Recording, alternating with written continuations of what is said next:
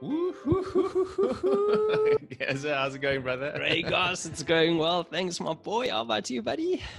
Yes, super good, my man. Thanks so much. And geez, we had such a great chat last week with Christopher Maher that we just think it's such great timing. And a little bit more about Christopher before we get on, just as a reminder. Christopher is an absolute healer, a wizard, an enigma, and he's an ex-Navy SEAL who's become an absolute healer or specialist in helping others release tension and stress from their bodies. And we just feel like this conversation was such good timing. Hey, Gareth, it's like the world is in a crazy place. We've been through so many of these initiations and tough times, and it's almost like we could all do with a bit of healing right now ourselves and as a collective. And I feel like people like Christopher, they are on the right track, because when we start to heal ourselves as individuals and as families and as smaller communities, we all start to influence each other on a bigger scale. And that's where we kind of want to go. Hey. Yeah, for sure, Craig. And, I think in these times where we've had to deal with a hell of a lot in 2020 as a human population, lots of people are operating with a very high level of anxiety, and it's causing a lot of stress and a lot of sadness and a lot of confrontation and fear and all these things. And I think if we can all maybe understand more about ourselves, have a high level of consciousness, and understand how we show up in life every single day, then we can really make this a better place. And I mean that, like, truly, like, we have to all do our best to show up as well as we can. And we learned so much from Chris, and we have a lot of that to share with you in this Superhumanship episode today. And the first thing that he basically spoke about was co-creation. Hey, Craig. Yeah, exactly, Gareth. And that's exactly what it's all about. We're co-creating with everything, as you said. And it's kind of obvious on one hand, isn't it? But when you really drill it down, we everything that we do is a co-creation. We don't exist on our own entirely. If we brush our teeth, there's a co-creation there. There's, if we chat with someone else, there's a co-creation of the energy of the conversation or whatever. So when we start to get out of our own ways and just trust that what the work we're doing on ourselves is getting us to a better place, that's when we really start to and when I say get out of our ways, it's like the strong ego driven way. It's sometimes not the right way in the world. And when we are reacting to others, we often are triggered by something that's inside of us. There's something that's unresolved within us. And if something is triggering us, not always, but oftentimes, if there's a trigger there, it's not a bad idea to think, okay, why is that triggering me? Is there something that I've been through in my past, or is there something that I haven't really dealt with? And sometimes these little triggers are, according to Christopher, really great cues to lean into that and say, okay, well, what is that? And let's become curious about why that is. And if we lean into these things, we can actually figure them out and kind of get rid of them in our bodies. And we have then fewer triggers in our body that we become reactive to, and our life becomes a little bit smoother, doesn't it? Yeah, it does, for sure, Craig. And one of the things that he said was the hint that the limitation is in the resistance. And that's so true. If we all kind of look at ourselves, we have resistance to certain things, to certain situations, to whatever. And that is what is limiting us from probably being the best that we can do, especially in each situation. And he said another thing, which I thought was also rather profound, around consciousness, and that consciousness is the new gold. And he actually said this like 25 years ago. And it's so true. It's something you hear more and more about these days, that, the more conscious we can be about how we are, about how mindful we are in situations, the better this whole world will be. That because the better we are means we react better, we behave better. And something to just go a little bit deeper on with what you said was like, everything is an exchange of energy that we do. You know, whatever you do, if you go into a situation like you and I are having a conversation now here on the podcast, we're talking, we're kind of, talking back and forth, and that's an exchange of energy. You know, I'm moving my hand now, that's an exchange of energy. And we do this in every single interaction we have. Even if you're just sitting at your table eating dinner, you're having an exchange of energy with the food you're eating, by how you're chewing, with your plate, with your knife, with your fork. Everything is just an exchange of energy if we kind of look at it on a sort of deeper level like that. And when it comes to big situations or like big group situations, it's really important to always try and bring your best energy, I think, to each situation. And there's a good reason for that. And that is because all nervous systems in the collective field vibrate to the highest functioning nervous system.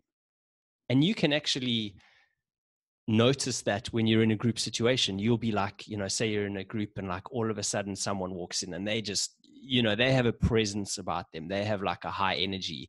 And all of a sudden you just feel good, like the energy levels are lifted up. And this is because they're a high vibing sort of person. And then everyone kind of like steps up to the plate to them. So if we can, do our best to show up with a good high energy into each situation, then that is really going to make all our interactions a hell of a lot more profound and valuable. Hey, Craig.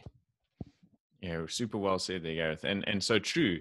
How we show up influences people. Okay, we get that, we understand that, but and also there's another layer there as well. It's like we are either influencing someone in a positive or a negative way. There isn't really an in between. If you really think about it, you're either coming in with this lower energy and you're like, got that attitude that is perceived by others, or you can come in the opposite and you can, and so that's a choice. We get to make these choices. And we have to show up in the right state, but that also takes a bit of work. It is also more than just a choice. Sometimes we have to remember that our own bodies, through what we put them through, our lifestyle factors, sleep and food and, self-talk, all these things, we also find ourselves in a state that's either in a state of receiving or a defensive state, protective sort of a state. And our bodies don't switch well somewhere in between. It's like either the switch is flipped to the one or the other, fight or flight or rest and digest. It's one or the other. And so we have to make the choices in our day-to-day lives to try and find out, how do we get more into the receptive mode and away from the defensive mode? Because as soon as you're in the defensive mode, we're not listening as well. We're more reactive. We produce chemicals that are related to fight or flight in our bodies, which age us basically. And these are all negative things that we don't really want. So how do we find that receptive present state? And it comes down to us creating value in the world. So what are the ways to get into a more receptive state? And that's really the question. How do we do that? And one of the ways is to sort of dive into your patterning. What are the reasons that I mentioned this a little bit earlier, like what are the reasons that my ego is so big around this specific topic, or understanding that we are affected by the choices we make with food and alcohol and all these other things. And also old traumas that we've been through, sometimes something that's really insignificant as a child that really affected you then in that young nervous system becomes your habit, becomes the way you respond later on, and we don't even realize. So these are little things that we should go back and think about, these little traumas. When that kid teased you about the way you said something at school, like that might have actually been quite hurtful. You as an adult, you think, oh, that's kind of silly, it's just a kid. But you at at that stage as a child that might have actually been a trauma. And so these are little things that we can all delve into to try and find, what are these things affecting us? Hey.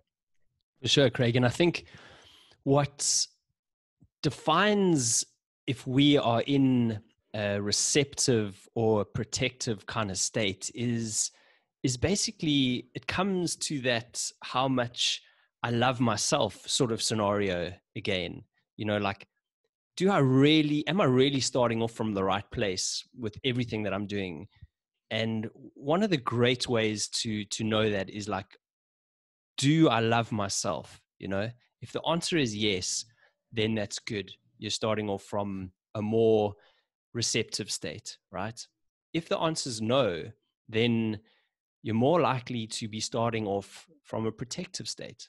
And we all have so much work to do. That's for sure. That's very obvious.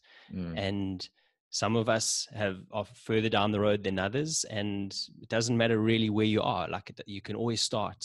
And that's an important thing to try and get into that receptive state. And we asked Christopher, what are 2 practical pieces of advice for self-love?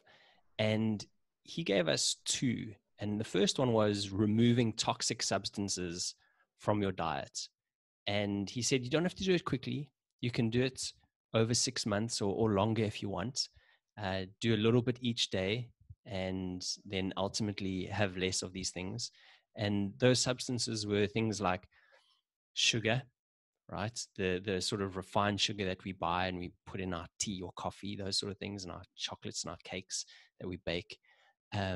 Caffeine, alcohol, nicotine, and then things that might not be as obvious, but things like food colorings and preservatives that are actually in a hell of a lot of our food. So that basically means cooking yourself a lot of the time.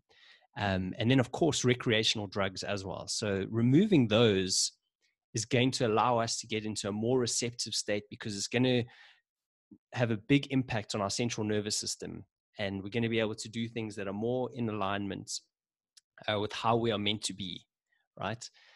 And the second one, which I thought was fascinating, was to have a psychic conversation with the top 10 people that you've been dishonest with in your life. And for me, this was really interesting. And what he said was like, take a piece of paper and write down the list of the top 10 people that you might have been dishonest with in your life, and speak to them psychically. So you can just say whatever you want out into the universe, and, I don't know what it is, whatever you want to speak to them about. Say you want to ask for forgiveness, or you actually want to tell them that you lied to them, or whatever the story is. Have that conversation, almost like just get it off your chest, And then he also said that, like, people pick up what you say, you know what I mean? There's amazing things in the universe that sort of connect us.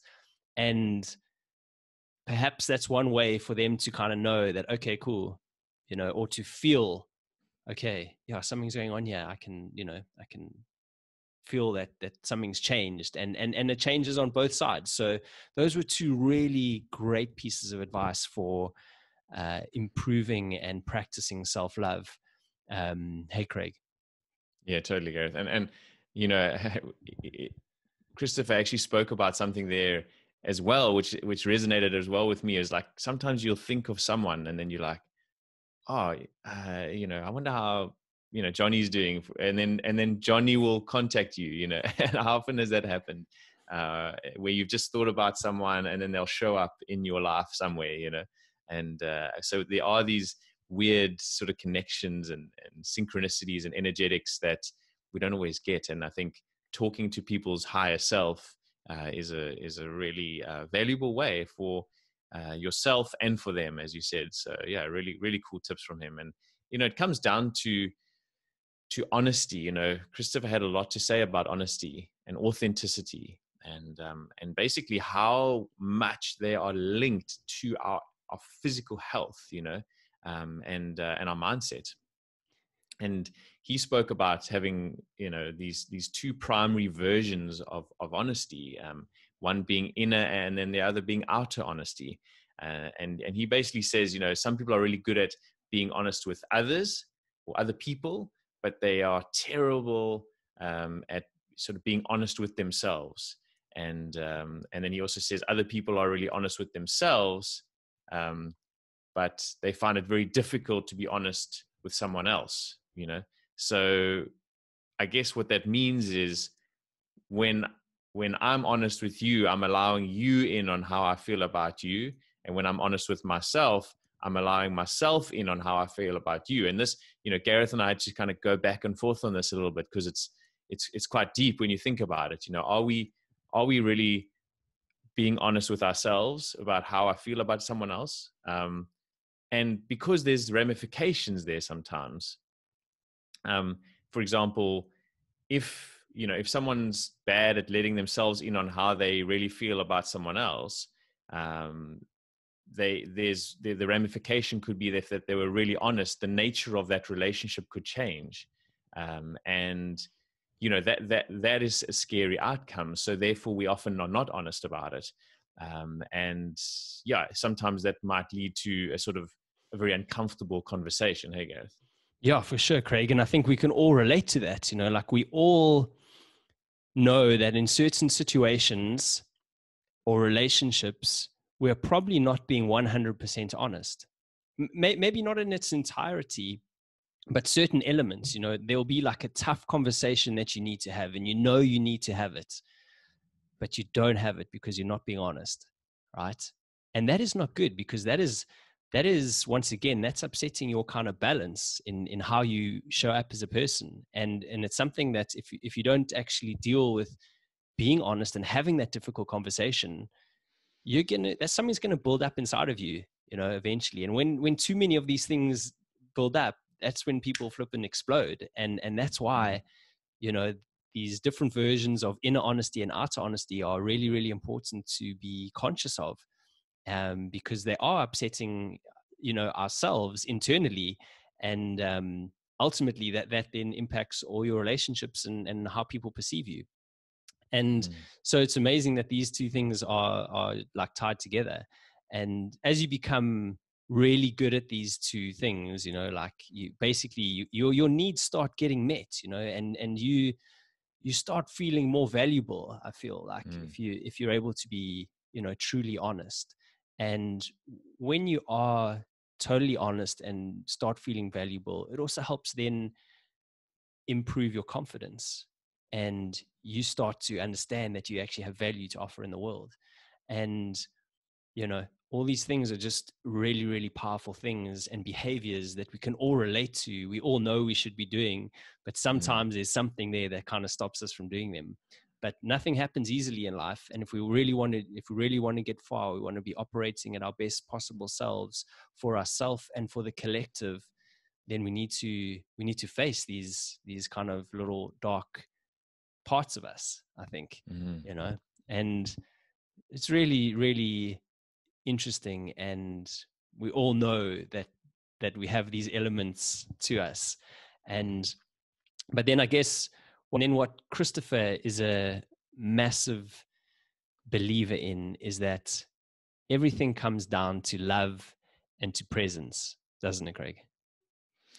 Totally, Gareth. And it's really deep. You know, we often hear self-love and love makes the world go round and things. And, you know, I know for Gareth and I, we've been along this journey that this is something that is actually becoming more and more apparent. You know, it's, I guess you start to really connect with that idea more. And, you know, we often hear people talking about being present, and presence being an important value to have, or an important skill to have sometimes, you know.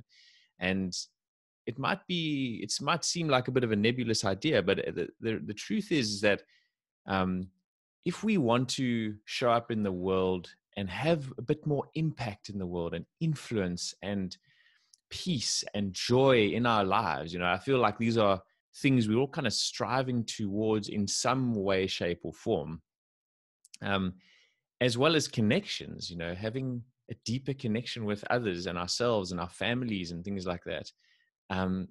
We actually need to be in a real deep state of presence. And through that presence, we are increasing that receptiveness, which we spoke about, exponentially. And as a result of that, your value as a human being increases. And so putting in all this effort, in terms of working on honesty and the vessel that we're in and all these things we've just discussed, ultimately leads back to you just being a person of value in the world. And the time that we here is pretty fleeting. So it feels like the right thing to be doing, in the world, to be putting in that effort. And and as a result of the work that you're doing, or the opposite, not putting in the work, it's important just to remember that energy flowing through us, right? It's flowing through a filter of the tension and the stresses within you in your mind and in your body physically. And the more work you do on these things, the filter then changes, and the way people perceive you is through that lens of the tension of your life, that stuff that's unresolved. And so the stuff you're putting out into the world becomes very apparent through those filters. And that's another reason why it's a really great idea to be working on these things. Hey, Gareth? Yeah, for sure, Craig. And I guess if we have to finish it off, there was this amazing quote that I read the other day, or I heard. And as soon as I heard it, I was like, it's so true. You know what I mean? And we can totally probably all relate to it. And that quote is, your energy speaks before you do. And I guess what that means is, like, if you walk into a situation, be it with a big group of people or one-on-one with somebody, you can almost immediately feel like how that person is. You can go, oh, this is going to be a tricky situation. Or they come with a big smile, they give you a big hug, and they're very cheerful and upbeat. Straight away, the energy speaks before you do. And it's such a true thing. So think about that when you go into meetings or situations or whatever the story is in this day and age, and ask yourself how you're showing up and what sort of energy you're bringing. So until then, we hope you guys have an amazing week. And next week, we have a truly exceptional podcast coming up with a guy we've been wanting to get on for ages. And we grew up knowing so much about his uncle, but now he is such a profound man himself. And his name is Boyd Varty. Hey, Craig. Geez, Gareth, we these conversations are just teaching us so much. And our next week we're chatting with Boyd Varty, and he is a tracker. He is a man who's lived in the bush, around the bush, his whole life growing up. He's a fourth generation sort of safari business owner, and he has lived around people who have understood nature way deeper than any of us, or most of us, have experienced. And now he's starting to share some of that wisdom of the African safari spirit and nature and guiding and these kinds of things with us. So be sure to listen in next week for that one. And in the meantime, have yourselves an amazing week. And just thanks so much for joining us today. Cheers, guys. Waking at dawn, packing the gear.